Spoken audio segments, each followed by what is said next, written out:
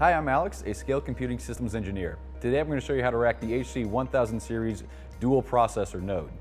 In the box you're going to have the node itself and your rail kit. You're also going to have a screwdriver, but you probably won't need this since this is a screwless rail system. So to start off, you're going to take your rail kit, you're going to go ahead and insert the back end first, insert the pins into the holes in the rack, and let that tab lock it into place. Similar mechanism for the front. And that's it. So we'll do the same thing for our other rail.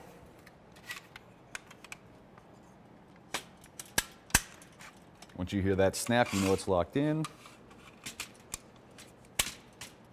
So you can probably rack the node yourself, but we always recommend using the buddy system. So I'm going to have my friend and coworker Len Powers join me from the UK team.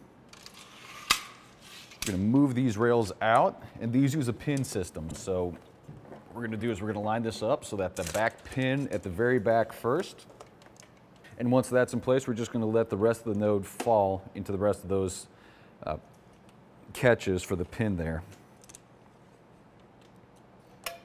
Now the front will have a locking mechanism.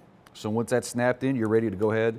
There's a tab in the center here that you push up to move the node back. And you're done. So if you need to remove the node, go ahead and pull these tabs down to release it and pull the node out. Once it's all the way extended, there's a blue button here to release that front lock.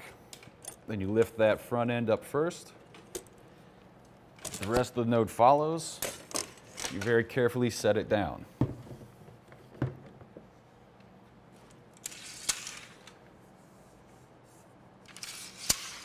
If you need to remove the rails, go ahead, this blue tab, move it in.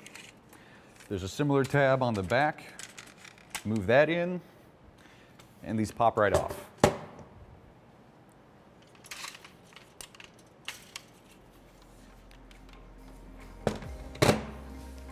So that's how you rack and unrack the HC1000 series dual processor node.